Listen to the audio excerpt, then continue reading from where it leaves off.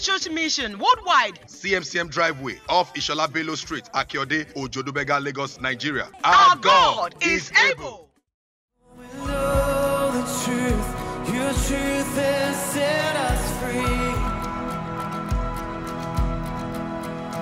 In your name alone, we have been released. See your Olu to know all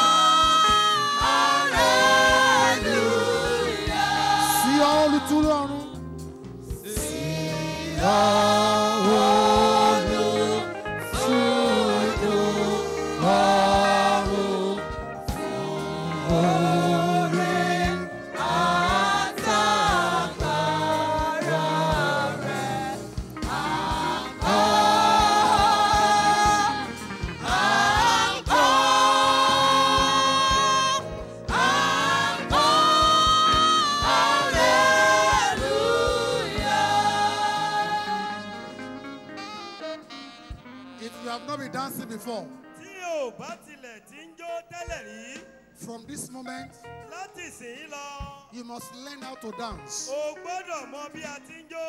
And you must be addicted to it.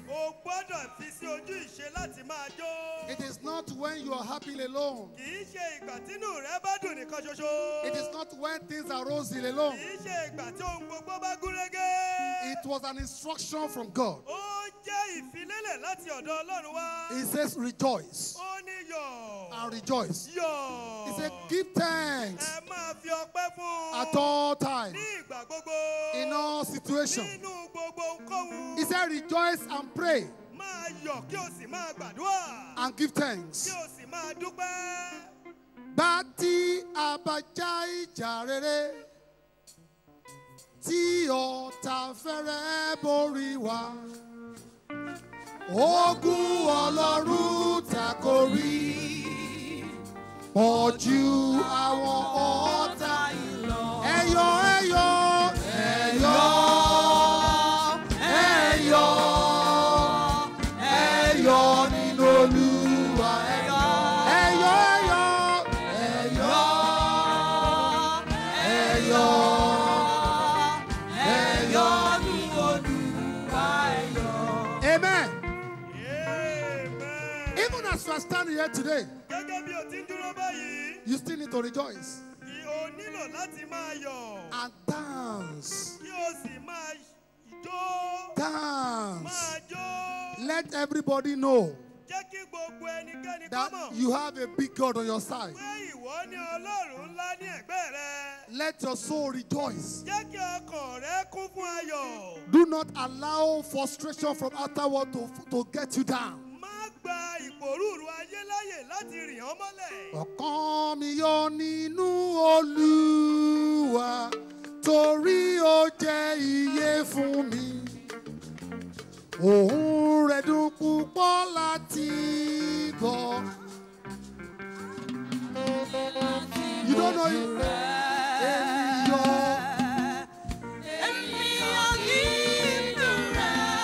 Choir.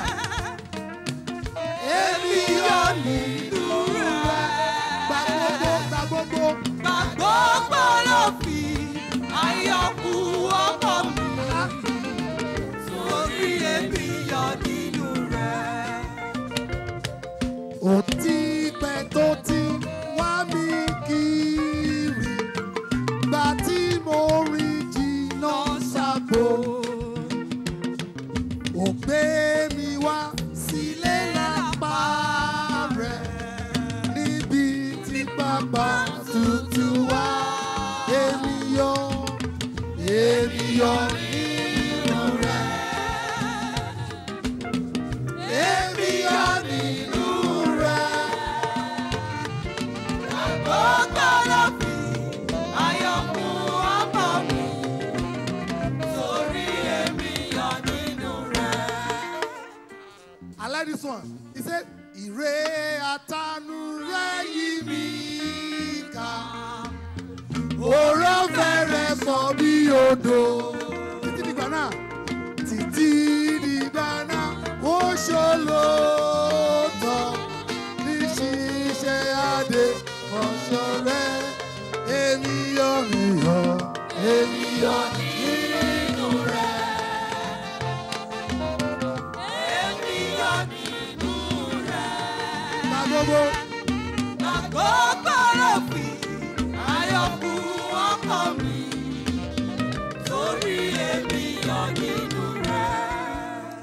Amen. Àmín. God bless you, choir. Ọlọ́run yóò bùkún fún àwọn akọrin wa. Only few of you remember the song. It is well Díẹ̀ with nínú you. yín ló rántí orin yìí. There is something that interests me most in that song, in that part. Ohun kan wù mí yéye nínú orin yìí. He says all the time, Ó ní ní gbogbo ìgbà. He fills my soul with His joy. Ó máa ń fi ayọ̀ kún ọkàn mi. When I have money, Tí mo bá lówó, I still have the joy of the Lord. mo sì ní ayọ̀ Ọlọ́run. When I don't have money, Bó kù díẹ̀ káàtó. the joy is still there. Ayọ̀ yìí ń bẹ nínú ọkàn mi. Honestly, when I have material things, Nígbà tí mo bá ní ohun ayé yìí. the joy of the Lord will not be accepted in my life. Ayọ̀ Ọlọ́run kì yóò fi ayé When mi I sílẹ̀. don't have anything, Nígbà tí mi ò ní nǹkan kan. you still see me laughing. Èmi yóò sì máa rẹ́rìn-ín. Because the joy of the Lord is my strength. Nítorí ayọ̀ Ọlọ́run ni agbára mi. There was a time Ní ìgbà kan rí. I have only 3 shirts. Only 3 shirts Wọ́n ní aṣọ mẹ́ta and 2 trousers. àti ṣòkòtò méjì. Honestly, I did timetable for those shirts. Mo máa ń dúpẹ́ lọ́wọ́ Ọlọ́run fún àwọn ṣáàtì wọ̀nyí. I did timetable. Mo ní àkọsílẹ̀ ìgbà wíwọ̀ fún àwọn aṣọ yìí. When I wear this one this Sunday, Tí mo bá gbélé ìlú ra lọ́jọ́ Sunday, I hang it. màá gbé kọ́. I know before people can see you again, Mo mọ̀ pé káwọn èèyàn tún lè tó lórí mi. it will be 4th Sunday Ó tún di Sunday tó ń bọ̀. because I can't time for it. Nítorí pé àkọsílẹ̀ wà fún un. Yet the joy was there. The joy was there. Ayọ̀ yìí ń bẹ I níbẹ̀. will not come and start telling people. Mi ò ní bẹ̀rẹ̀ sí. I have only 3 shirts. Oh. Mo láṣọ mẹ́ta o. The joy of the Lord was there. Ayọ̀ Ọlọ́run ń bẹ ń bẹ̀. There was a time I had some terrible shoes. Ní ìgbà kan wọ́n ní àwọn kàsàbúbù bàtà kan. God bless you, sir. I like that word, kasabubu bata. I like that word, kasabubu bata. Bata to Geriko. Wọ́n ní bàtà yẹn gẹríkò. You know, have you ever wore a shoe and you are in the midst of people and you begin to put your leg under the chair? Ǹjẹ́ ẹ ti wọ bàtà rí kẹ́ máa fẹsẹ̀ pamọ́ níbi ìlọ́wọ́? So, because the front and the back, they are terrible. Nítorí iwájú rẹ̀ àti ẹ̀yìn ti ya máàpù. And you must not, because of that, be sad. O ò gbọ́dọ̀ torí èyí He banújẹ́. said, all the time, Gbogbo ìgbà. He feeds my soul with His joy. Ó fi ayọ̀ Ọlọ́run kún ọkàn mi. He feeds my soul with His joy. Ó fi ayọ̀ kún ọkàn mi. Because the Bible says, Bíbélì sọ. the joy of the Lord Ayọ̀ Ọlọ́run. is my strength. Òun ni ọkùn mi. Tell somebody, sit down. Tell that person Sọ down. fún ẹni tó wà lẹ́gbẹ̀ẹ́ rẹ. Tell that person he should sit down. Ẹni kó jókòó. Sọ fún ẹni tó wà lẹ́gbẹ̀ẹ́ rẹ kó jókòó. Tell somebody, say, sit down. Jókòó. Hallelujah. Hallelujah. The joy of the Lord Ayọ̀ Ọlọ́run. is my strength. Òun ni ọkùn mi. Whatever condition, Ohunkóhun tí mo lè máa là kọjá. situation Ìpèníjà. I find myself, Àti mo lè bára mi. I will rejoice. Màá máa yọ̀. I will dance. Màá máa jó. I will give thanks. Màá máa fi ọpẹ́. 4 Thessalonians Tẹsalóníkà kínní. chapter 5, Orí karùn-ún. verse 15. Ẹsẹ̀ kẹẹ̀ẹ́dógún. 1 Thessalonians 5, verse 15. Yes. See that none render evil for evil unto any man, but ever follow that which is good both among yourselves and to all men. No, that's read 16. Rejoice evermore. Rejoice evermore. Máa yọ̀. Yes. Sorry. Pray without ceasing. Pray without ceasing. In everything give thanks. In everything. Nínú ohun gbogbo. Do what? Give thanks. Máa Give fi ọpẹ́ fún un. Do what? Give thanks.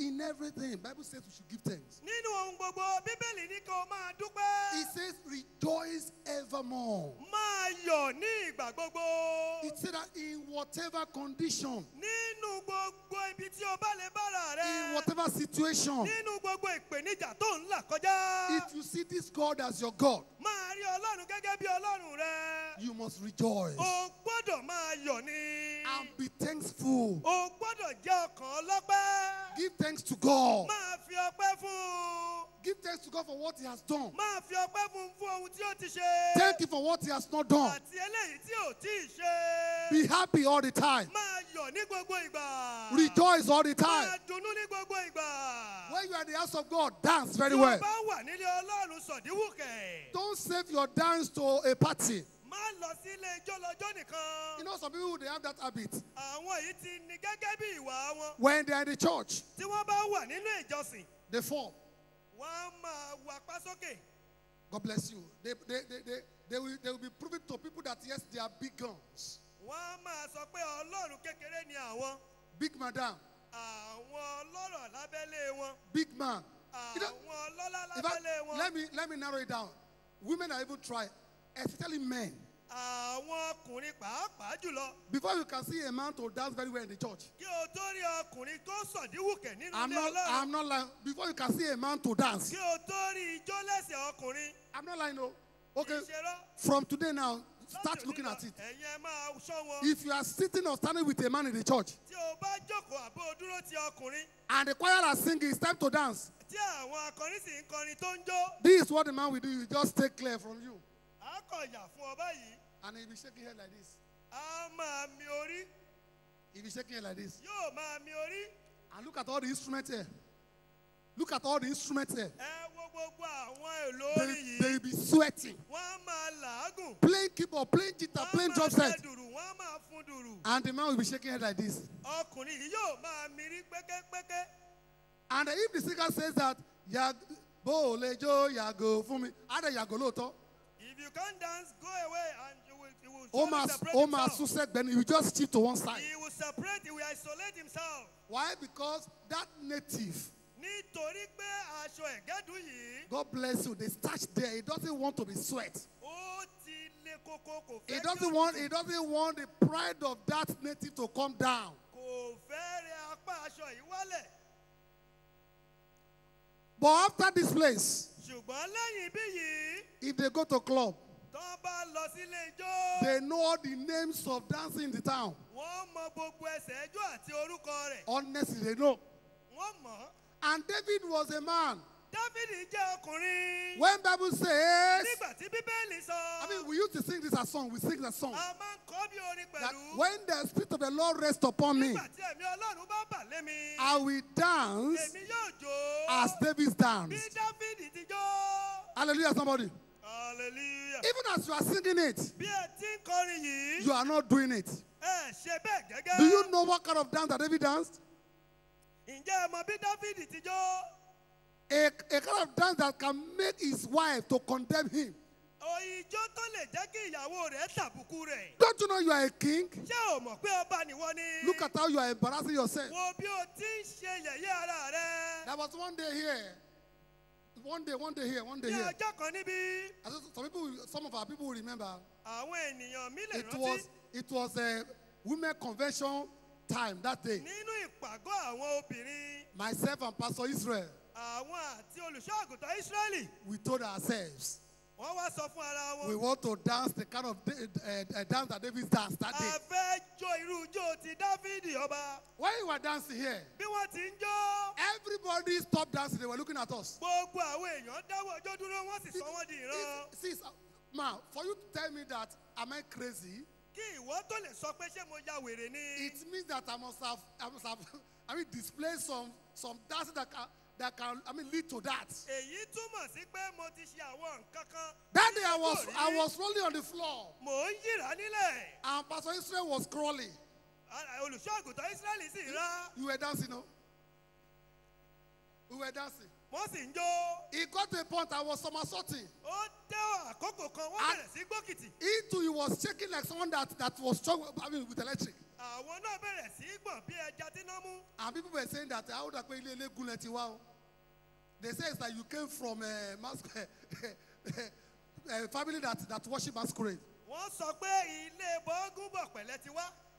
And I said it. I said, if I came from a family Tí mo bá wá láti ìdílé báyìí, that worship masquerade, tó ń bọ eégún tó tó ń bọ ọ̀pẹ. and I used to dance like this, Tí mo sì ń jó báyìí. why can't I display the same energy Kí báwo ni mi ò ṣe lè wá lo agbára yìí? in the house of the Lord? Nílé Ọlọ́run mi. The one that has been providing for me. Ẹni tí ó ti ń pèsè fún mi. He has been saving my soul. Ẹni tí ó ti gba ọkàn mi. He has been keeping me and my family. Ẹni tí ó ti ń tọ́ ilé So mi. let me dance like Ẹ that. jẹ́ kí n jó. The wife said, Ìyàwó rẹ̀ ní. you are a king Ọba ni ọ́. and you are dancing like this. Ó sì ń jó You are báyìí. embarrassing yourself. Ó ń ṣe akíyèyé ara Because rẹ̀. of that, Nítorí èyí. Bible said that woman Bíbélì sọ nípa obìnrin was yìí. the only barren in the Bible. Òun nìkan ló yàgàn nínú Throughout the Bíbélì. Bible. Nínú gbogbo Bíbélì. You don't know what your dance can do for you. Ǹjẹ́ o mọ̀ bó ṣe lè Bible says rejoice all the time. máa dunnú ní gbogbo Rejoice ìgbà? evermore. Máa dunnú ní gbogbo When ìgbà. you rejoice all the Tí time, o bá ń dunnú. you are exalting the throne of God. Ò ń ru ìtẹ́ Ọlọ́run You are sókè. exalting the mightiness of Ò God. ń ru ìtọ́jú You are Ọlọ́run telling your sókè. problem that yes, they Ò are ń too sọ fún small. ìṣòro rẹ pé o kéré níye. You are there today, but you are just a stranger. Ó wà níbí ọkọ̀ And the yìí Bible àti says that the stranger shall hear the voice of God, àwọn ọmọ rẹ̀ yóò gbọ́ òun and they Ọlọ́run. shall get out of their hidden place. Wọ́n ó sì sá lọ síbi kọ́lọ́fín wọn. Even though cancer is there today, Bí káńsà bá tilẹ̀ wà ń bẹ̀ high blood lónìí, pressure is there today, ẹ̀jẹ̀ ríru ń bẹ ń bẹ̀ diabetes lónìí. is there today. Ẹ̀jẹ̀ ríru ń bẹ They ń bẹ̀ are lónìí. mere strangers. Àlejò ni wọ́n. If your own is poverty, Títì ẹ bá jẹ́ your own is ìṣẹ́. barrenness, Títì ẹ bá jẹ́ ìyàwó. your own is loneliness, Títì ẹ bá jẹ́ ìdáwọ́. they are just mere strangers. Wọ́n kàn wà bí àlejò When ni. God Tí speaks, Ọlọ́run bá sọ̀rọ̀. when God speaks, Tí Ọlọ́run bá sọ̀rọ̀. they will get out. Wọ́n sá jáde. Bible says, Bíbélì sọ pé God has spoken once, Ọlọ́run sọ̀rọ̀ and lẹ́ẹ̀kan. twice have I heard Ẹ̀ẹ̀mejì ni mo the gbọ́. power, Agbára. power, Agbára. power Agbára. belongs to God. Ó jẹ́ ti Ọlọ́run. What is hidden in your body? Ta ló ń sá kí ló sá sí You are àgbára too rẹ? conscious of yourself.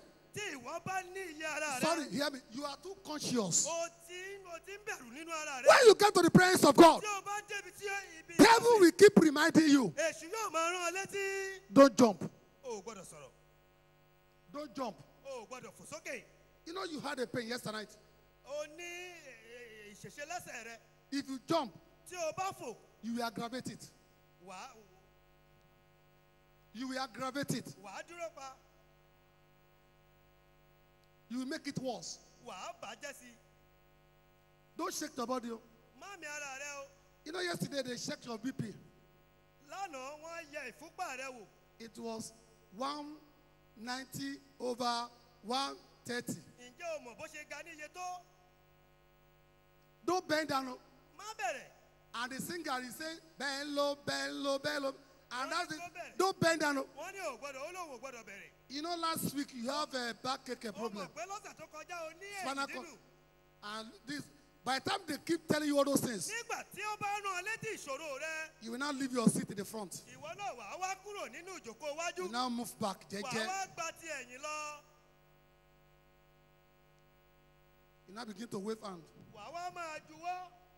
And people will be singing. They'll be Bẹ́ẹ̀ ni singing. àwọn èèyàn yóò máa jó. They'll be singing. Wọ́n ó máa jó. Do you know it was ordinary? Ǹjẹ́ o mọ̀ pé lásán ni? When our daddy came back here Nígbà tí bàbá wa débí, and he was jumping like this, wọ́n sì ń fò. he was jumping like Wọ́n this, tún fò.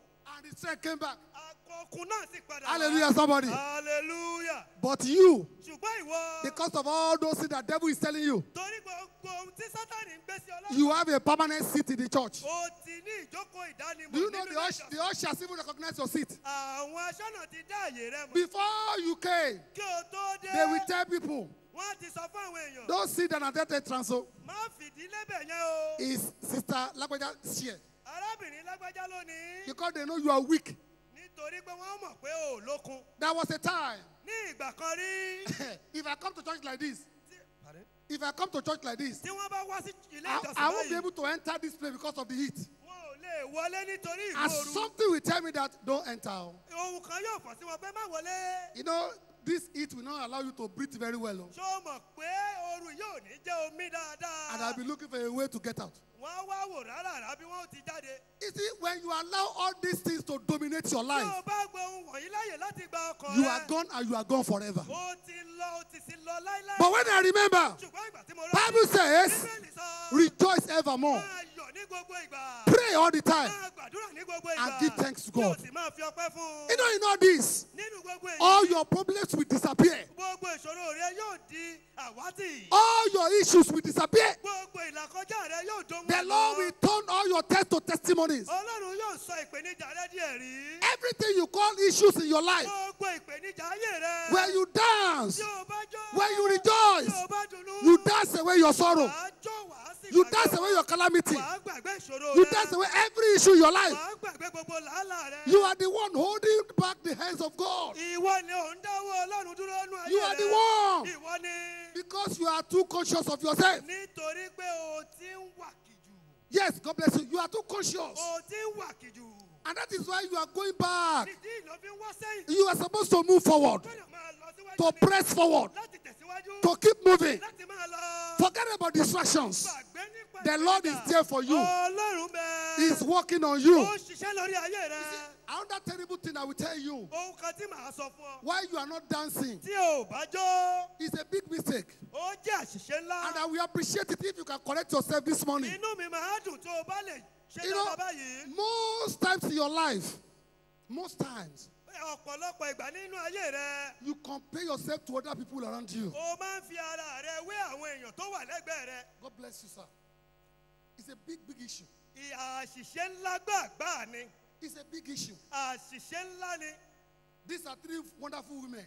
Àwọn obìnrin ńlá mẹ́ta nìyí. I'm just setting an example. They are wonderful and pretty women. Àwọn tójú wọn gúnrégé nìyí. And they are all praying for success in life. Gbogbo wọn sì ń gbàdúrà fún àṣeyọrí wọn. But their success will not come the same time. Àṣeyọrí wọn kì yóò wá ní ìgbà kan náà. Their success will not come the same year. Kò ní wá ní ọdún kan náà. Their success will not come through same channel. Kò ní wá nípa ọ̀nà kan náà. So because this my sister have made it now, Tí Ọlọ́run bá jẹ́ kí arábìnrin mi yìí ṣe àṣeyọrí. and she comes out and give testimony. Ó wá síta, ó wá ṣe ẹ̀rí. Because of that, Nítorí èyí, I lose my senses.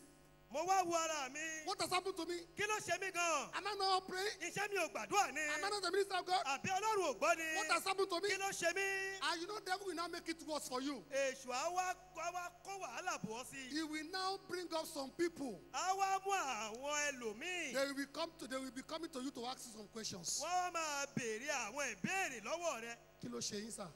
What is wrong with you? Ọ̀rẹ́ yín, a rí pé ọ̀rẹ́ yín ti ṣe kankan báyìí. Your friend has succeeded. You have not done your own. Ìwọ ò rí tiẹ̀ ṣe. Truly, you will just wave it. It's nothing.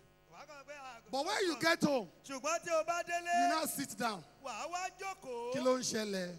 What is happening? What is happening? Kí ló ń ṣẹlẹ̀ gan? That I did say that if your church cannot change you, you change your church. That is what they say. Tí church rẹ ò bá lè yí ọ padà dẹ́. You begin to minister to yourself Wàá wá máa bára rẹ jíròrò. in a devilish way, Ní ọ̀nà ti Sátánì. in a satanic way. Ní ọ̀nà ti So Sátánì. when you are coming to church next time, Tí o bá ń bọ̀ nílé ìjọsìn nígbà míì. you are coming with anger. Wàá wá pẹ̀lú ìbínú. You are coming with great fury. Wàá wá pẹ̀lú ìbínú. You will be so furious. Wàá wá. That is why your mind will not be with everything that's happening in the church. Orí rẹ ò ní lọ pẹ̀lú ohun tó ń ṣe nílé ìjọsìn. To pray, you will not pray.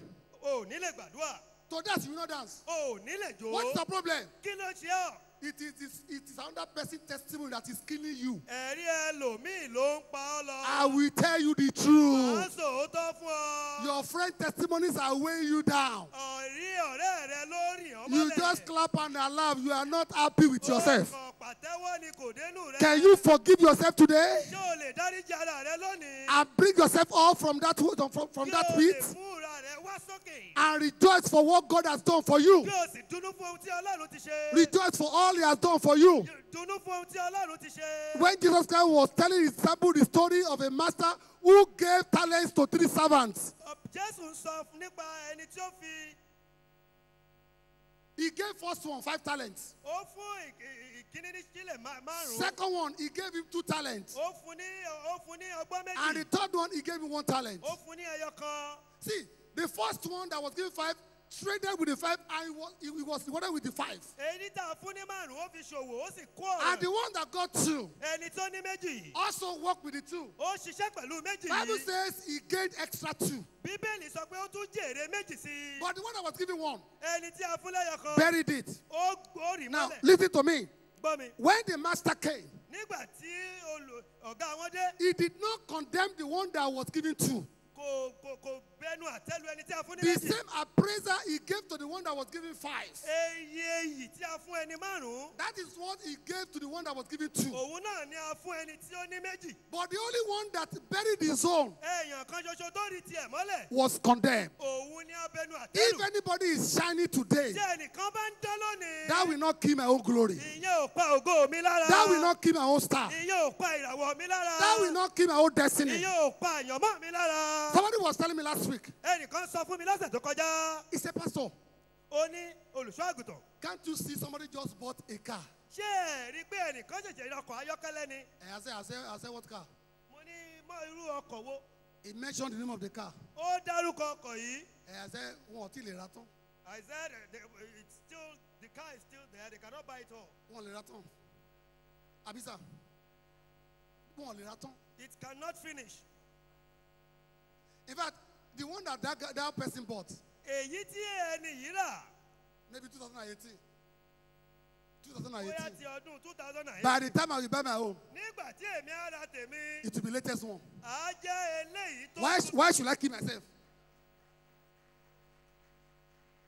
They say somebody bought house in Lekki Wọ́n ní èèyàn kan ra lé sí Lẹ́kí. and you are not crying. Ó wá ń ṣomijé lójú. I knew when he graduated.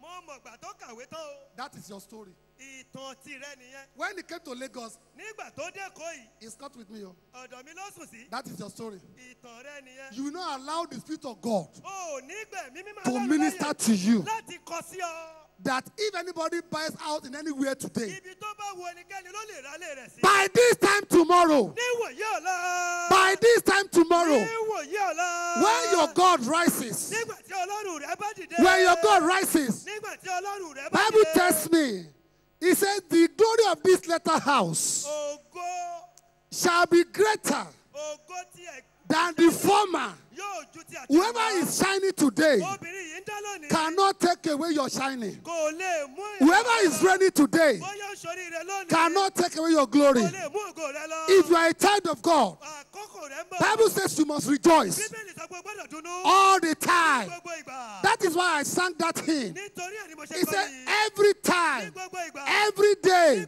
He fill my Ó souls fi ayọ̀ with His joy. pẹ̀lú ọyọ̀ akọni. Because you are making it, Nítorí pé I òṣèré will not be rẹ, sad. mi ò ní I will bàjẹ́. rejoice with you. Màá máa dunnú. Because my own is coming. Nítorí tèmi ń bọ̀. My own is coming. Tèmi ń bọ̀. Because you are ready. Nítorí pé òun I will sáré. not disturb you. Mi ò ní dí ọ Because lọ́wọ́. my time is coming. Nítorí àkókò mi ń Because bọ̀. I know my time is coming. Mo mọ̀ pé àkókò mi ń bọ̀. What is wrong with us, Christians? Kí ló ń ṣe We wá? must rejoice. O gbọ́dọ̀ yọ̀. We must be happy. O gbọ́dọ̀ dunnú. We must celebrate O God. gbọ́dọ̀ ṣàjọyọ̀. When you celebrate God, Tí o bá ṣàjọyọ̀ you will be Ọlọ́run, celebrated. wà ó ṣàjọyọ̀ rẹ. Come on, shout hallelujah! Hallelujah. In the book of James, Nínú ìwé Jákọ́bù, Bible says, Bíbélì sọ whence cometh fight? nígbà tí ìjà dé, Rárá sir.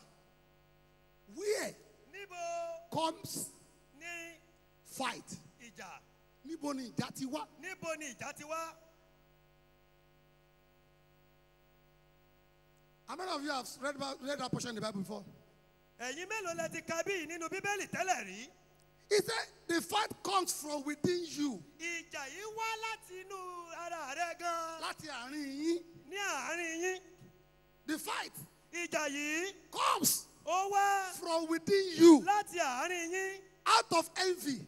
Láti ibi ìlara. Out of jealous. Láti ibi ìlara. Out of hatred. Láti ibi ìkórìíra. And it's happening today. Ó sì ń ṣẹlẹ̀ lónìí. We should be conscious of what we A do. gbọ́dọ̀ máa kí That èso is dáṣe. why you are not dancing. Ìtorí ẹ̀ ló ṣe yọ̀. Somebody is sharing testimony. Èèyàn kan pín ẹ̀rí rẹ̀. Somebody buys a new car. Ẹnìkan ra mọ́tò tuntun. Somebody bought a new house. Èèyàn kan kọ́lé tuntun. Somebody got a visa. Èèyàn kan gba físà. And as they are sharing their testimonies, Bí wọ́n ti ń pín ẹ̀rí wọn. o kò lẹ́rí mọ́ pílà ni. Ṣé ló sọ nínú? Àwa kèmí nìkan sí ìlú ìbáyìí. Wọ́n dẹ̀ ní ká máa jó. They say we should be dancing. So I'm the only one that is left. Èmi nìkan ló kù báyìí. And they said we should dance. Wọ́n ní ká máa sọ̀díwùkẹ̀. Which kind of dance? Irú ijó wo nìyí? Some women will not get home. Àwọn obìnrin mi yóò délé wọn. They will now go straight to their husband. Wọ́n á wá lọ tààrà sọ́dọ̀ ọkọ wọn. Are you sure you are a man? Ǹjẹ́ ọkùnrin ni wọ́n yìí? Are you praying? Ọkùnrin tí lé bá dá. You begin to mention names. wàá bẹ̀rẹ̀ sí í bu. Wọ́n ti lọ tán. He has gone. As in, they are no more around. Àwọn ní wọn ọkùnrin tí ilé bá dá ni wọ́n. Tell me, when you come back next Sunday, you can't dance. Tí o bá wá ní ọ̀sẹ̀ tó ń bọ̀, ṣé wàá jó? Because you'll be counting the faces that you know about 10 years ago. Wàá máa ka ẹ̀rí tí o ti gbọ́ láti bí ọdún mẹ́wàá sẹ́yìn. Let me tell you, Jẹ́ kí n sọ fún ọ. his ways is not your ways. Ọ̀nà rẹ̀ kì í ṣe tiwa. His thoughts are not your thoughts. Èrò rẹ̀ kì í ṣe tiwa. He says, I know the thought I think towards you. Mo mọ èrò You, sí you, ọ, you, ìwọ, you, ìwọ, you, ìwọ, ìwọ, ìwọ, not us. He said, you. ìwọ, you, ìwọ, you. ìwọ. Anytime you read that Bible Gbogbo verse, ìgbà tí o bá ka he's ẹsẹ̀ talking Bíbélì, to you ó directly. ń bá a sọ̀rọ̀. He narrowed down to you. Ó ń bá a sọ̀rọ̀. He says, I know the thoughts Mo mọ èrò I mi think towards you. tí mo rò sí It's ọ. a good thought, Èrò rere not of evil, kì í ṣe and ibi, to give you and láti an fún ọ expected end. òpin rere. I tell people, Mo sọ fún this ọ, is not my end. èyí kọ́ ni òpin Whatever mi. is happening now, Ohun tó ń ṣẹlẹ̀ whatever I'm lónìí, going through now, ohun tí mò ń là kọjá báyìí, fíìmù yẹn gùn ni o.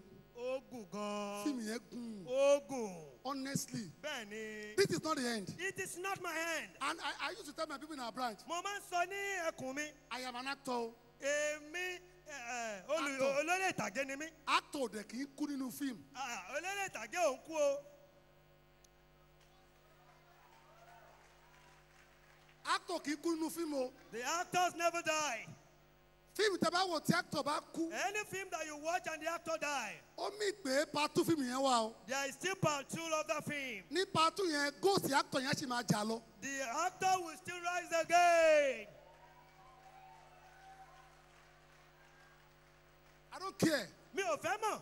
When you watch a film Tí o bá ra. and they say the actor is dead, Wọ́n wá ní èèyàn tó ṣeré ikú. it shows that the spirit or the ghost of that actor will rise again in part 2. Yóò tún jí dìde ní ẹ̀bálá kejì. He is the actor. Òun ni. He is the one they want to see. Òun la fẹ́ rí.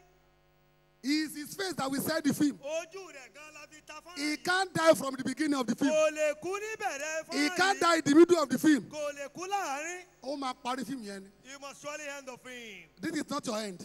Ó máa parí ẹ̀. This is not your end. Kì í ṣe òpin rẹ̀. This is not your end. Kì í ṣe òpin rẹ̀. This is not your end. Kì í ṣe òpin rẹ̀. So why can't you rejoice? Kí ló dé tó ò lè jó? Why can't you dance? Kí ló dé tó ò lè yọ̀? Those that are celebrating today, Àwọn tó ń dunnú lónìí. celebrate with them. Báwọn yọ̀. Those that are shining today, Àwọn tó ń gbẹ̀rí. thank God for their lives. Dúpẹ́ fọ́lọ́run. Your time is coming. Àkókò rẹ̀ ń bọ̀. Your time is here. Àkókò rẹ̀ ń bọ̀. Your time is here. Àkókò rẹ̀ ti dé. Your time is here. Àkókò rẹ̀ ti dé. Bible says, rise, Bíbélì ní dìde. rise, Dìde. rise, Dìde. rise, Dìde. rise, Dìde. rise, Dìde. rise, Dìde. rise, Dìde. and shine, Kí o sì tàn. and shine. Tàn. For your light is come, Ìmọ́lẹ̀ rẹ̀ dé. and the glory of the Lord Ògo Ọlọ́run is seen upon you. wà lórí ayé He rẹ̀. said, Lo and behold, lo and behold, Gbọ́. there shall be darkness Òkùnkùn yóò wà in the land. ní ilẹ̀. Gross darkness Gba ìráyè will rẹ̀. cover the earth. He said, but the glory of the Lord Ṣùgbọ́n shall ògo rise upon thee, and his light Àmì rẹ̀. shall rest upon Yóò you. bàlẹ́ ọ. Hallelujah, somebody. Hallelujah. Can you walk out of darkness? Walk out of darkness. Walk out of darkness. Walk out of darkness. Kúrò nínú Walk out òkùnkùn. of darkness. Kúrò nínú Say, òkùnkùn. I am rising. Mò ń dìde. I am Mò ń rising. dìde. I am Mò ń rising. dìde. I am Mò ń rising. dìde. I am Mò ń rising. dìde. I am shining. Náà. In the name of Jesus. Ní orúkọ In the Jésù. name of Jesus. Stay where you are. Dúró sí ibi tó wà. I have 1 more minute. Are you ready to dance now? Ǹjẹ́ o ṣetán láti jó? Can you dance now? Ṣé o lè jó? Don't worry, don't worry. Ìwọ má. All of you that climb Okada to church this morning, Gbogbo ẹ̀yin tí ẹ kun tatapùpù wá sí ilé ìjọsìn. we have bought a very big car park because of you. Amen. Àti ra ibi táwọn máa gbọ́kàn wá sí. You don't even know the reason why we are buying car parks. Ẹ tí ẹ mọ ìdí tí a fi ń ra We are ibi buying ìgbọ́kàn. land. À ń ralẹ̀. If nobody will buy car again, Tí ẹnikẹ́ni ò bá lọkàn mọ́, it shows that this place is enough for us to park our cars. ibi ìyá lè máa gbọ́kàn sí. But we are acquiring more space for you A ti ń gba àyè fún wa. because your car is on the way. Torí ọkọ̀ rẹ̀ wà lọ́nà. Listen to me, mommy. Chiefs are bringing your cars right now.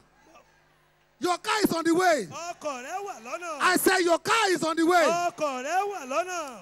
If your landlord is victimizing you, Tí lánàádù rẹ bá ń ay, dúpọ̀ ay, ay, pọ̀, ay, God is using him. God is using him Ọlọ́run ń lò ó ni to push you out. láti tì ọ́ You are jáde. too comfortable. Ó ti sùn jù. I told somebody, I said, if your landlord likes you, Tí landlord rẹ bá fẹ́ràn rẹ, over by you again. he wants to destroy your life. It shows that you are paying the money on time every year. Nítorí pé òun sanwó rẹ déédéé ni. Over by you. He wants to destroy Anytime you. he comes to the compound, Gbogbo ìgbà tó bá wá, I'm a fresh example. he will be using you as an example. For those For those that were unable can't to you pay. see, brother Shegun? Ṣé ò rí ọ̀gbẹ́ni He will Ṣẹ́gun? always pay his money. Ó máa ń sanwó rẹ̀ dáradára. Our very shift tenant. You will now be olórí gbogbo àwọn Ìwọ́lá ayálégbé. máa gbowó ná. You will be taking the light for the electricity. Wàá máa gbowó mi. You will be taking the light for the water. Wàá ní fóònù nàbà lálọ́ dání. You will have the number of the landlord. Wọ́n wá ní pé kó acquire security. You are the one that will hire security. Ìwọ ló máa gbọ́ ọlọ́dẹ. You and the security Ìwọ àtọlọ́dẹ. and the gate man. Àti aṣọ́nà. You now form collabo. Ẹ máa wá di ọ̀rẹ́. Landlord will travel abroad. Landlord á lọ sílùú ọba. He will call you. Á pè ọ́. Brother Shegun, Bàbá Ṣẹ́gun. how's your compound? Báwo ni ilé No yín? problem, sir. Ẹ má wọ̀ọ́rì. No ilé problem, tutù. sir. Ilé tutù. And you'll be there for the next 10 years. Wàá wà níbẹ̀ fún ọdún Listen mẹ́wàá. to me. Gbọ́ mi lónìí. The Lord will change your case this morning. Ọlọ́run yóò yí ọ̀rọ̀ ayé rẹ padà. I said the Lord will change your story this Ọlọ́run morning. yóò yí ọ̀rọ̀ ayé rẹ padà. Okay, instrumentalist, are you ready? Ǹjẹ́ ẹ ṣetán? I want to see if they can dance. Mo fẹ́ kọrin bó bá lè jó. You dance away your sorrow. Jó kí You ìṣòro dance rẹ away your lọ. challenges. Jó kí ìpèníjà rẹ lọ. Èmi ni màá kọ́kọ́ jẹ́rìí ságbára Olúwa. Èmi ni màá kọ́kọ́ jẹ́rìí ságbára Olúwa. Èmi ni màá kọ́kọ́ jẹ́rìí ságbára Olúwa. Èmi ni màá kọ́kọ́ jẹ́rìí ságbára Olúwa. Èmi ni màá kọ́kọ́ jẹ́rìí ságbára Olúwa. Èmi ni màá Hold it, hold it, hold it, hold it. If you have not bent down before as you are dancing, Tí ò bá tí ì bẹ̀rẹ̀ bí o ti ń jó ni. I saw a sister. I will not call you out. Mo rí arábìnrin kan mi ò ní pè ọ́ jáde. Look at me. This is how he was dancing. Wọ́n ní ṣe ló ń mì báyìí. Ló ń mì báyìí. I don't know why a woman can be dancing like this. Mi ò rántí ìgbà tí mò ń mì báyìí. I know you are looking at me and laughing. Ò ń wò mí, ò ń rẹ́rìn-ín. If I sing again, you don't dance. Tí n bá tún kọrin tí o tún ṣe. Only you will come to this altar and dance for us. Wà á jáde, wà á wá jó. Hallelujah. Hallelujah. Choir, please, can you give us a good song?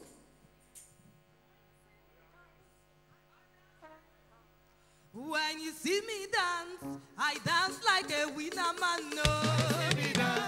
I dance like a winner man. No. When you see me dance, I dance like a winner man. No.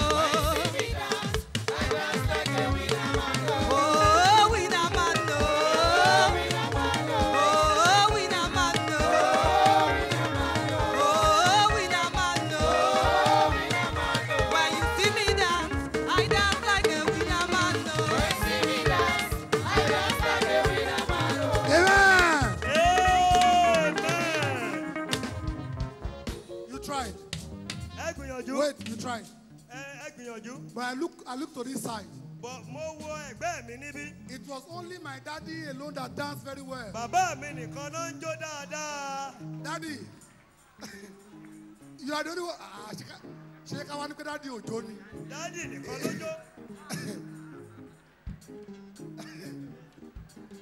I want you to sing for my daddies and mommies in the Lord. Mo fẹ́ kí ẹ kọrin fún àwọn bàbá mi àti màmá. All of us will dance this morning Gbogbo wa la ó jó. by fire, by force. Dandan ni. Pastor Broom, I have not seen you dance before. Mi ò tí ì rí yín You will kẹjọ́. dance today. Wà á jó lónìí. You will dance today. Wà á jó lónìí. You will dance Wà today. á jó lónìí. Are you ready? Ṣé o ti ṣe tán? Oh yeah, choir. See what you done for me. Eh? See how you set me free. You are the living God. Hey! There's no one like you. See what you done for me. See how you set me free. You are the living God. There's no one like you. Hold it, hold it. Okay. Our daddies and our mommies have woken up. Àwọn bàbá wa ti tají. You know what surprised me? Ohun tó yà mí lẹ́nu nìyí. When they were dancing, Nígbà tí wọ́n ń jó, the choir were watching. àwọn akọrin ń wòran. As if they made themselves partners. As if they are the one that will judge them. Bí àwọn ni wọn yóò dájọ́ wọn. Look at this brother, look at this brother, you can see. He just fold his arms like this. Ṣé ni wọ́n fẹ̀yìntì ni wọ́n fapá lépa? A máa rí ijó tí yín lẹ́yìn oyè ijó We fún are our pastor. going to see your own dance today. Now this one is for the choir. Àwọn eléyìí fún àwọn akọrin ni. Let's see how they will dance. A ó Yes. bí wọ́n ti jó. Ẹ wá bá mi gbé gbọ́ ọ̀pẹ́ o.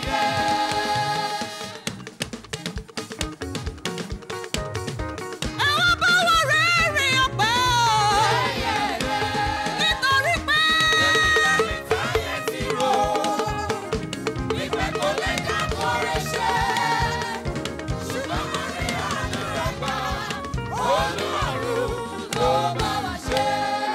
The last one as I'm leaving. The last one. Eléyìí tó kése járí rẹ̀. I saw a key of car now. Mo rí àwọn kọ́kọ́rọ́ ọkọ̀ báyìí. It's a very big car. Ó jẹ́ ọkọ̀ ńlá. Honestly, within 2 months, Láàárín oṣù méjì. the owner will come here and share testimony. Ẹni tí ó ní ọkọ̀ yóò wá pé ẹ̀rí.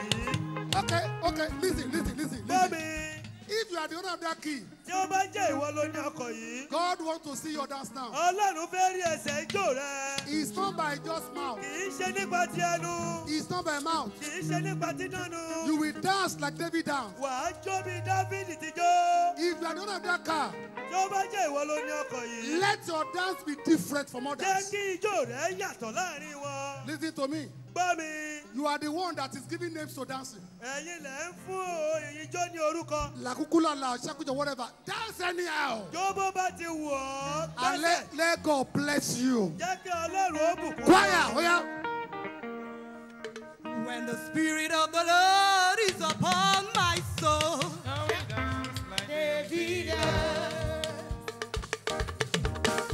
When the Spirit of the Lord is upon my soul. I will dance.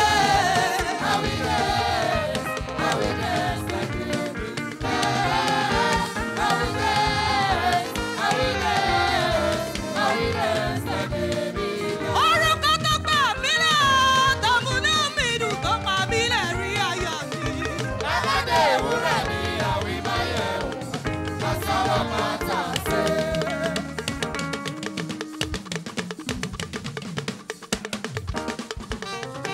Ó bá ṣọ́ọ̀bọ̀ lára mi, ó fún mi lọ́sọ̀ ìyè, mo ṣe wà dúpẹ́ o ṣé o.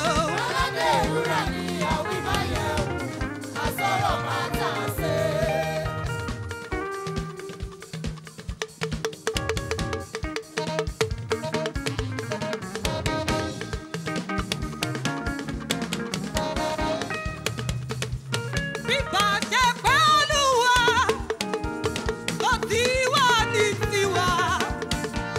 Kí la wá ìbá máa wí? Nígbà Jésù pa kò ní dé. Ọpẹ́ ní f'Olúwa, ọmọ wa lóore, àṣẹ̀bà. Kábíyèsí rẹ̀, ọ̀pọ̀ pẹ́ fún Jèhófà, tó gbà wá lọ́wọ́ ọ̀tá. Àdúpẹ́ Olúwa.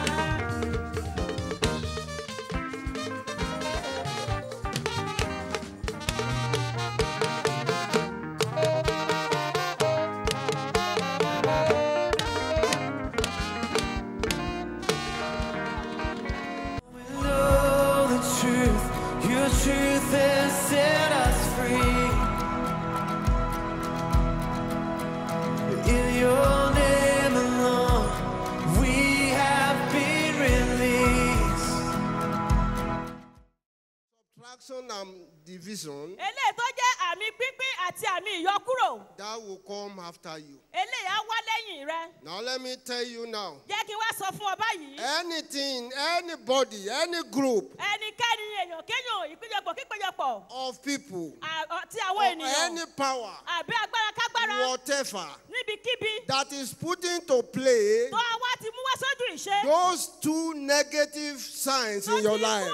àmì burúkú méjì wá sínú ayé rẹ. I come upon them Ó wá sí orí wọn with the wrath of God pẹ̀lú ìbínú ńlá Ọlọ́run from heaven. láti ọ̀run wá. Oh, they must stop that work now. Amen. Wọ́n gbọ́dọ̀ dákẹ́ iṣẹ́ báyìí. Àmì. That signs Àmì yìí must not work kò gbọ́dọ̀ ṣiṣẹ́ while you are still living. nígbà tó o ṣì wà láàyè. division pínpín and subtraction. àti àmì ìyọkúrò. It will lead to zero. Ó máa yọrí sí òfo ni. It will lead to zero. Á yọrí sí òfo. When somebody goes, Nígbà tí ẹnìkan bá lọ, the children will sit down. àwọn ọmọ rẹ̀ á jókòó. They will apply the division. Wọ́n á wá fi The sign àmì of wọ́n á mú division. àmì pínpín wá síta. You take this. Ìwọ mú eléyìí. I take this. Èmi á mú eléyìí. And as they are taking it, Nígbà tó bá sì ń mú un, they are subtracting. wọ́n ti yọ kúrò. They are subtracting. Wọ́n ń yọ kúrò. And at the end of the day, Lẹ́kùn gbogbo rẹ̀. there will be nothing left for the man Kò ní sí ohunkóhun fún òkú mọ́. or the woman. Àbí ẹni tó kú lọ́kùnrin lóbìnrin. Hallelujah. Hallelujah. That's why you should rejoice this morning Òun ló ṣe yẹ kó o yọ̀ láàárọ̀ yìí. and dance very well. Kó o sì jó dáradára. Because Nítorí wípé you are dancing to your year ò ń jó lọ sí inú of ọdún. addition Ọdún and ìrọ̀kọ̀ rẹ multiplication. àti ìsọdi púpọ̀. And you will get there in Jesus' name. Amen. Wàá sì débẹ̀ lórúkọ Jésù. And when those two signs Nígbà tí àwọn àmì méjì wọ̀nyí are working in your life, tó bá ń ṣiṣẹ́ nínú ayé rẹ, lack will be the thing of the past. àìní á di ohun ìgbàgbé. I say lack will be the thing of the past. Àìní á di ohun ìgbàgbé. Because when you start multiplying, Nítorí pé tó bá bẹ̀rẹ̀ sí ní pọ̀ sí i, it is an increase. ìgbéga ni. When you add, Tá a bá fi kún ọ, it resulted to increase. ó máa yọrí sí pípọ̀ sí náà Hear ni. me this morning. Mo gbọ́ mi láàárọ̀ yìí. Every blessing you are focusing Gbogbo àwọn ìbùkún tó ń lépa. will come to you in increase in Jesus' name. Amen. Á wá bá ọ ní pípọ̀ sí lórúkọ Jésù. Let me tell you, Jẹ́ kí n sọ fún ọ. this is not your hand. Èyí kì í ṣe òpin rẹ. This is not your hand. Òpin rẹ kọ́ ló wà yìí. You are still going to rise up. Wàá sì dìde. Come on, rise up! Yé dìde. Ó ní èyí kì í ṣe òpin. This is not my hand. Èyí kì í ṣe òpin o. This is not the hand. Ó sì lè dìde o. You can still rise. Má fàyè fún Sátánì kó Don't give gbòǹgbò room lórí to Satan rẹ̀. to take glory over you. Akọrin. Èyí kì í ṣe òpin o. Ó sì lè dìde o. Má fàyè fún Sátánì kó gbòǹgbò lórí rẹ̀. Amen. Amen. Hallelujah. Hallelujah. I'm just telling you, Mo kàn ń sọ fún ọ. there is ample opportunity for you Àǹfààní ńlá wà fún ọ to rise up. láti dìde. To rise up. Láti dìde. There is somebody in the house. Ẹnìkan wà nínú ilé. In your dream, Nínú àlá rẹ. lately, Láìpẹ́. you were eating pap. You are eating oúnjẹ ẹ̀kọ. Pap. o- ẹ- Without anything. láì sí ohunkóhun nínú rẹ̀.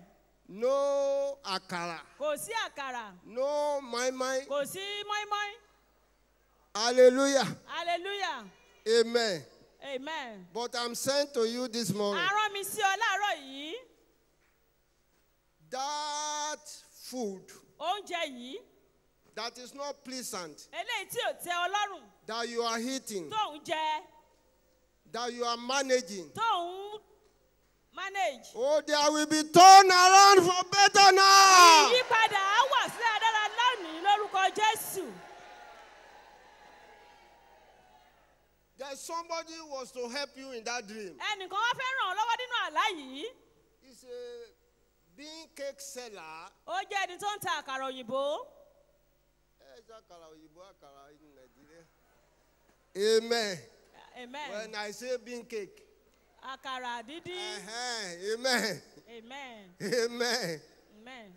But instead to give you Ṣùgbọ́n dípò kó fún ọ.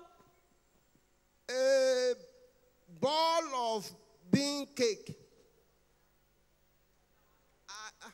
Àkàrà tí a ti dín. Dípò kó fún ní odindi àkàrà tí Dípò a kó fún ọ ní odidi dín. àkàrà dídín. Èmi ò tí ì rí ibi tí a ti ń ta ìlàjì àkàrà.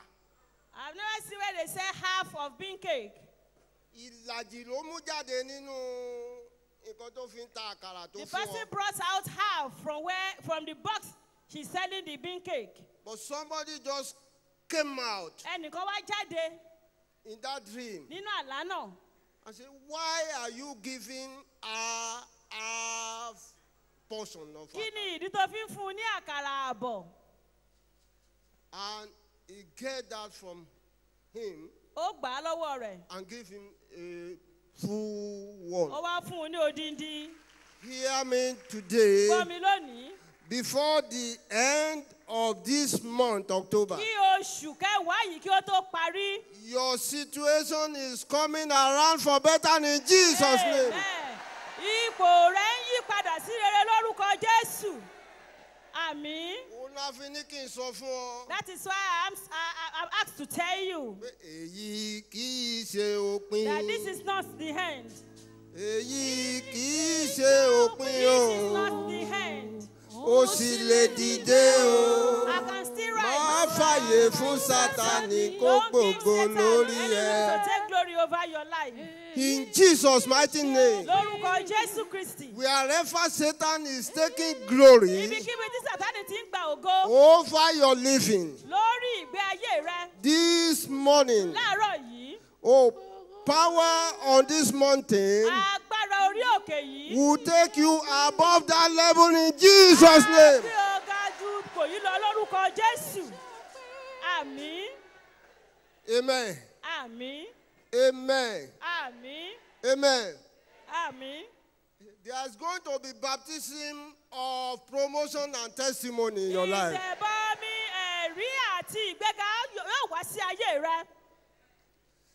We will dance A ó jó, and we will sing. a ó sì kọrin And unto the Lord. sí Ọlọ́run. The other time, Ní ìgbà kan, the women were saying, àwọn obìnrin wí pé let the royal daughter kí àwọn ọmọbìnrin aládé shout kí wọ́n kígbe in the house. nínú ilé. I want them to praise the Lord. Wọ́n fẹ́ kí wọ́n yin Olúwa. They've forgotten Wọ́n ti gbàgbé wípé that the Bible says Bíbélì wípé when you are praising God, nígbà tí o bá ń yin Olúwa, praise Him yìn ín with your drum, pẹ̀lú ìlú rẹ, trumpet, pẹ̀lú ohun èlò orin, violin, pẹ̀lú gbogbo guitar, ohun èlò orin and all the lóríṣiríṣi. rest. When it comes to the turn of my men in the house, Nígbà tó wá kan ti àwọn ọmọ mi ọkùnrin and nínú we ilé, did just that, wọn ò ṣe bẹ́ẹ̀ we did lásán. just A that, ṣe bẹ́ẹ̀ gẹ́gẹ́. we did just that. A ṣe bẹ́ẹ̀ gẹ́gẹ́. And I saw somebody Mo say, sì wá rí ẹnìkan nínú ilé. he said, this is garage. Ó ní òjòrò leléyìí. When we are doing the right thing, Nígbà tí a ń ṣe ti. oh, any situation Gbogbo ipòkípò that will not permit you tí ò ní gbà ọ́ to láàyè do the right thing láti ṣe ohun tó tọ́ at the right ní time àkókò tó tọ́ to fulfill the purpose of God. láti mú òfin In your life. èrò Ọlọ́run ṣe nínú ayé rẹ. Oh, it's I fall and die. Amen. Wá ṣubú wá sì kú. Àmín. Ó ní ijó lèmi yóò máa jó, ẹ̀rín lèmi yóò máa rí. Olùgbàlà ti dá mi láre, hallelujah. Ijó lèmi yóò máa jó, ijó lẹ́sẹ̀ rẹ̀, lèmi yóò máa rí. Olùgbàlà ti dá mi láre, hallelujah. Ijó lèmi yóò máa jó, ẹ̀rín lèmi yóò máa rí.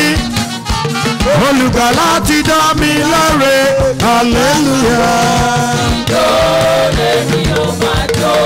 Ijó Lèmi yóò máa rí. Olùgbàlà ti dá mi láre, hallelujah. Olùgbàlà ti dá mi láre. Ayọ̀ ń bẹ lọ́kàn mi ò máa yọ̀.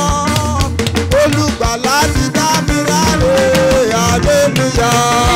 Ijó lèmi yóò máa jó, ẹ̀rín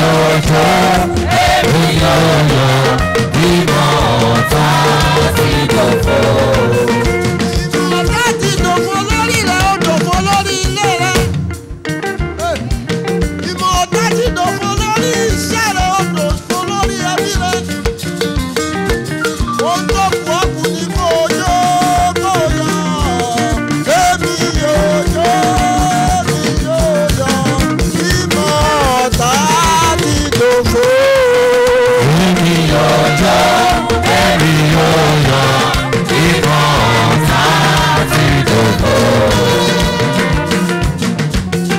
Èmi yóò jó, èmi yóò yọ̀, ìmọ̀ ọ̀tá ti dògbò. Èmi yóò jó, èmi yóò yọ̀, ìmọ̀ ọ̀tá ti dògbò. Àtẹ́wọ́ ni mo fi amọ̀ tí ọba rẹ̀ ọba. Àtẹ́wọ́ ni mo fi amọ̀ tí ọba mọ̀ rẹ̀. Àtẹ́wọ́ ni màá fi mọ̀ kọ́ ọba mọ̀ rẹ̀. Àtẹ́wọ́ ni mo fi amọ̀ tí ọba mọ̀ rẹ̀. Mójútó ni mo fi amọ̀ tí ọba mọ̀ rẹ̀. Àtẹ́wọ́ ni mo fi amọ̀ tí ọba mọ̀ rẹ̀. Iye ni màá fi mọ̀ tí ọba mọ̀ rẹ̀. Àtẹ́wọ́ ni mo fi amọ̀ tí ọba mọ̀ rẹ̀.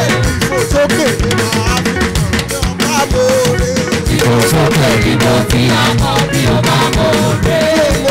Ó mọ̀ rẹ̀, ó mọ̀ rẹ̀, ó mọ̀ rẹ̀, ó mọ̀ rẹ̀.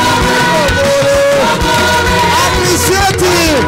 Ó mọ̀ rẹ̀, ó mọ̀ rẹ̀, ó mọ̀ rẹ̀, ó mọ̀ rẹ̀. Àtẹ́wọ́ rẹ̀ ò ọ̀rọ̀ rẹ̀ ti tayọ̀. Àtẹ́wọ́ rẹ̀ ò ọ̀rọ̀ rẹ̀ ti tayọ̀. Àtẹ́wọ́ rẹ̀ ò ọ̀rọ̀ rẹ̀ ti tayọ̀. Àtẹ́wọ́ rẹ̀ ò ọ̀rọ̀ rẹ̀ ti tayọ̀. Àtẹ́wọ́ rẹ̀ ò ọ̀rọ̀ rẹ̀ ti tayọ̀. Àtẹ́wọ́ rẹ̀ ò ọ̀rọ̀ rẹ̀ ti tayọ̀. Àtẹ́wọ́ rẹ̀ ò ọ̀rọ̀ rẹ̀ ti tayọ̀. Àtẹ́wọ́ rẹ̀ ò ọ̀rọ̀ rẹ̀ ti tayọ̀. Ẹ̀yin lógo, ẹ̀yin lógo, ẹ̀yin lógo, ìbàbá, ẹ̀yin lógo, ìbàbá, ẹ̀yin lógo, ìbàbá, ẹ̀yin lógo,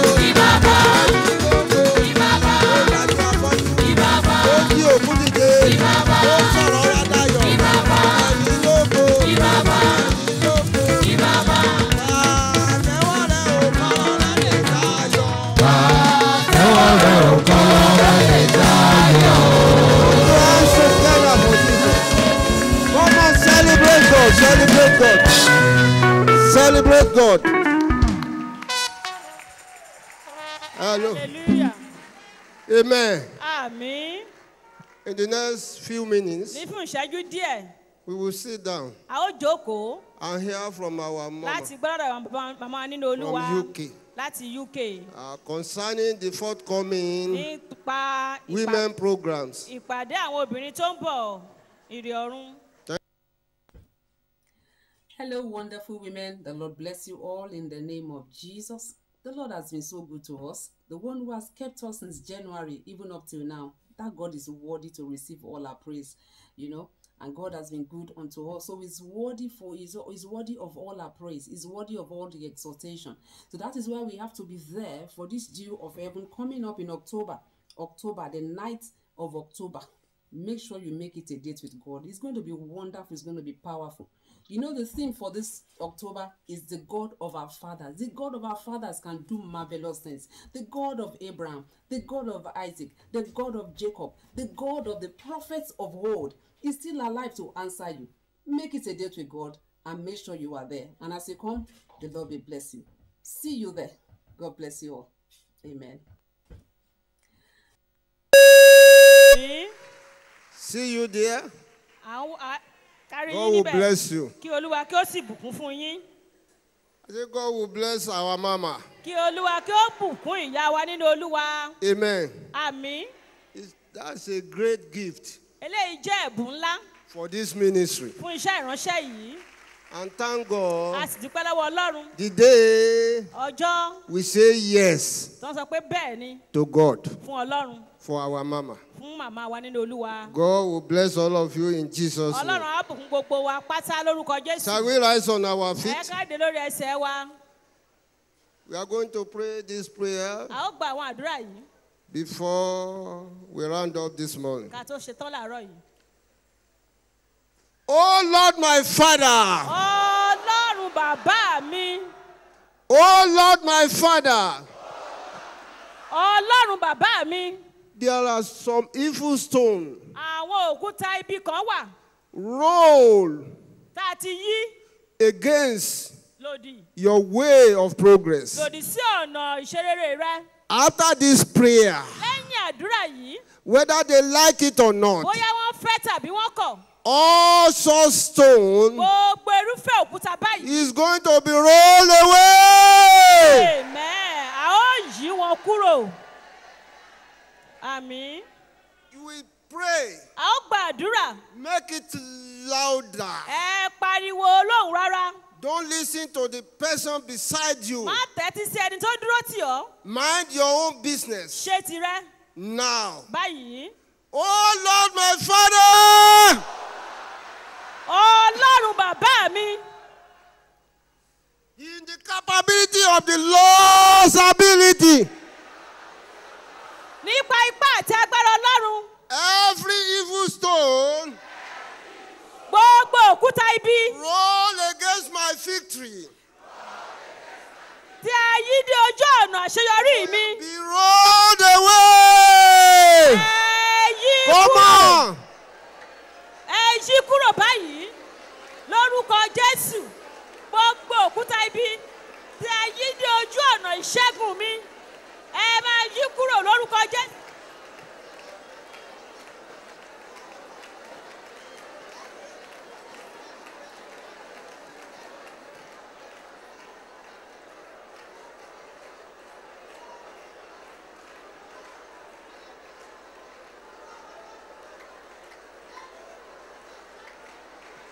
In Jesus' mighty name, they are rolled away. Lórúkọ Jésù láti yí wọn kúrò.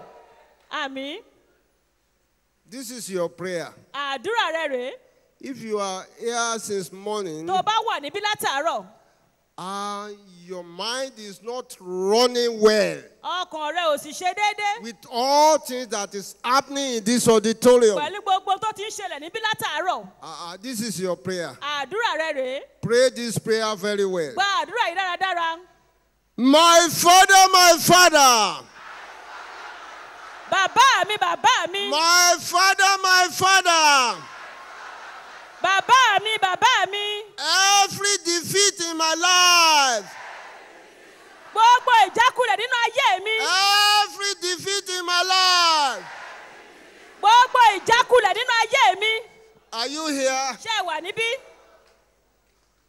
You see, when you are experiencing defeat, Tó bá ní ìrírí ìjákulẹ̀, there's no way you can dance very well. kò sí ọ̀nà tó lè gbàjọ́ dáradára. If you are dancing, Tó bá tẹ̀ wá ń jó, that dancing will not be full scale dancing. ijó yẹn ò ní kún tó bó ṣe yẹ. It will not be a full scale dancing. Kò ní jẹ́ ijó tó kún tójú àmì. But when there is no defeat in your life, Ṣùgbọ́n nígbà tí ò bá sí ìjákulẹ̀ láyé rẹ, ẹni náà jó ijó odi o. you will dance like a deaf. Láìsí ìlú a máa jó o. Even without drum, you will dance. He will just remember something A kàn rántí ohun kan, and will continue dancing a bẹ̀rẹ̀ sí ní jó right from the depth of his láti heart. inú wá. But when there is a defeat, Ṣùgbọ́n nígbà tí ìjákulẹ̀ bá wà, even if you are dancing, tó bá tiẹ̀ wá ń jó, it's as if you are forcing yourself to do ó it. máa dàbẹ́ ni pé òun jó Are you pẹ̀lú here ipá ni. since the beginning of this Ṣé o program, wà níbí láti ìbẹ̀rẹ̀ ìpàgọ́ yìí? forcing yourself to dance? Tó kàn ń ti ara rẹ sínú rẹ̀ There láti jó shall be pẹ̀lú an ipá. end to that in Jesus' name. Amen. Now come and speak out now. Ó wàá sọ̀rọ̀ jáde báyìí. My Father, my Father. Bàbá mi, bàbá mi. My Father, my Father. Bàbá mi, bàbá mi. Let all defeat in my life Jẹ́ kí gbogbo ìjákulẹ̀ ayé mi. be defeated now. Jẹ́ kí a já wọn kulẹ̀ báyìí. Gbogbo ìjákulẹ̀ ayé Every mi. defeat in my life Ẹ di jíjákulẹ̀. be defeated. Gbogbo ìjákulẹ̀ ayé Be mi. defeated. Ẹ di jíjákulẹ̀. Be defeated. Ajá yín kulẹ̀. Be defeated. Ajá yín kulẹ̀. Be defeated. Ajá yín kulẹ̀. Be defeated. Ajá yín kulẹ̀. Ajá yín kulẹ̀. Gbogbo ìjákulẹ̀ ayé mi. Ajá yín kulẹ̀.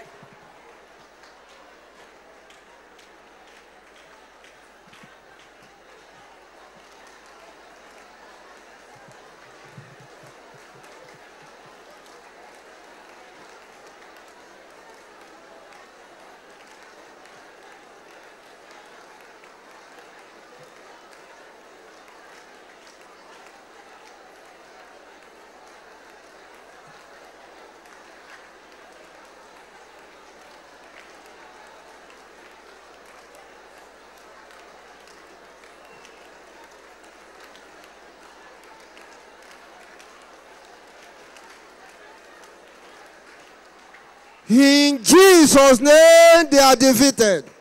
Amen. Amen. Àmín. Amen. Àmín. Every woman in the house, Gbogbo ẹ̀yin obìnrin nínú ilé. this is your season of dancing in Jesus' name. Amen. Àkókò ijó yín rèé lórúkọ Jésù. Every father and brothers in the house, Gbogbo ẹ̀yin bàbá àti arákùnrin nínú ilé. oh, this is your period of dancing and rejoicing. Àkókò ijó àti ayọ̀ yín rèé. So shall it be for you. Bẹ́ẹ̀ ni yóò rí fún ọ. I said, so shall it be for you in Jesus' Bẹ́ẹ̀ ni name. yóò rí fún ọ lórúkọ Jésù. Every covenant Gbogbo májẹ̀mú of reproach ti ẹ̀gàn and shame, àti ìtìjú. oh, is out of your life today in Jesus' Ó name. jáde kúrò láyé rẹ lónìí lórúkọ Jésù. Àmín. Heaven will smile at you. Ọ̀run á rẹ́rìn sí ọ. Heaven will smile at you. Ọ̀run á rẹ́rìn sí ọ. When heaven smiled at Israelites Nígbà tí ọ̀run rẹ́rìn sí àwọn ọmọ Ísírẹ́lì and gave them David to conquer tó fún ọ Goliath, ní Dáfídì láti ṣẹ́gun Gòláyátì wọn. hey, all that followed was singing and dancing of the women. Gbogbo àwọn tó tẹ̀lé Dáfídì obìnrin wọ́n kọrin wọ́n sì ń yó. That's why I'm saying this morning, Òun ni mo ṣe ń sọ láàárọ̀ yìí. as from this moment, Láti wákàtí yìí lọ. heaven will open and smile at you. Ọ̀run á ṣí á sì rẹ́rìn sí ọ. Wherever and upon what you are experiencing, close heaven before. Ní gbogbo ibi tó ti ń nírìírí ọ̀run títì tẹ́lẹ̀. From this moment, Láti sísìnyí lọ. heaven shall open and smile at you. Ọ̀run á ṣí á sì rẹ́rìn sí ọ. Àmín. You will not die before your glory. O ò ní kú ṣáájú ògo rẹ. And the grace of God Àti oore ọ̀fẹ́ Ọlọ́run. that will bring about that glory, Tá máa mú ògo yìí wá. because you cannot get any glory without the grace of God. Nítorí pé o ò lè rí ògo kankan láì sí oore ọ̀fẹ́ Ọlọ́run. The grace of God is the conductor that brings glory. Oore ọ̀fẹ́ Ọlọ́run òun ni ohun tó máa mú ògo wá. That grace Oore ọ̀fẹ́ yìí that will bring your glory tó máa mú forth. ògo rẹ jáde. Come on, receive before you go. Gbà á kí o tó lọ lórúkọ Jésù. Receive before you Gbà go. á kí o tó lọ lórúkọ Jésù. Oh, receive before you Gbà go. á kí o tó lọ lórúkọ Jésù. So shall it be. Bẹ́ẹ̀ ni yóò rí. In Jesus' mighty name we pray. Lórúkọ Jésù ni a gbàdúrà. Amen. Àmín. Amen. Àmín.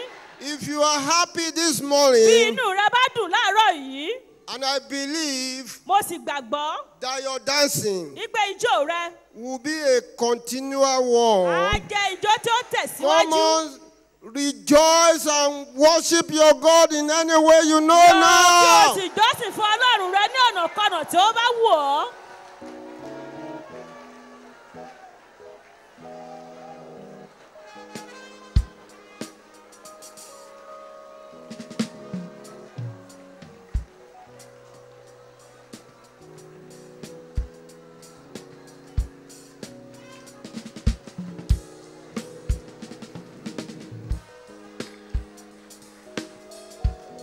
Everything pertaining to your dancing and singing Gbogbo ohun tó ní ṣe pẹ̀lú ijó àti orin rẹ. is released upon your life today in Jesus' name. Ayé rẹ lónìí lórúkọ Jésù. So shall it be. Bẹ́ẹ̀ ni yóò rí. In the name of the Father, Lórúkọ Bàbá. and of the Son, Àti ti and Ọmọ, of the Holy Spirit. àti ti Ẹ̀mí Mímọ́. In Jesus' mighty name we pray.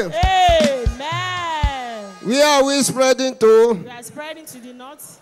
Christ Miracle Church Mission worldwide. CMCM Driveway off Ishola Bello Street, Akiode, Ojodubega, Lagos, Nigeria. Our God is able.